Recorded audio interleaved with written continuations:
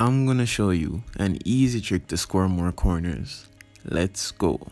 Be sure to subscribe to my channel as I upload new PES 2020 mobile content every week.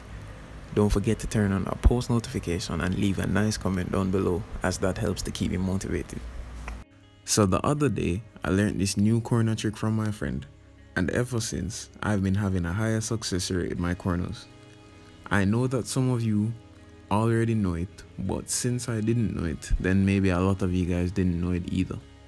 This isn't a guaranteed trick to score every single time, as you know there's scripting involved and other things that you have to factor. For starters, you have to select good set piece players for corners. Try to use attackers that have at least 8-8 heading so that you have a higher chance of winning the header and scoring. The best thing to do is only have one defender in the set piece takers list, because if you don't score, your defense will be weak, as you'll be without two defenders until they run back. The next thing to factor is selecting a good corner taker.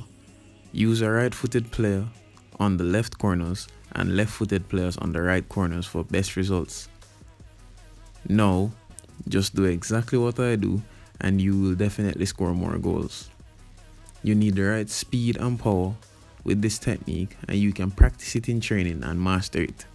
The thing is, it may not score all the time, but it will allow for your player to get a shot in, which could result in a corner, or you could regain possession and continuously attack until you get the goal.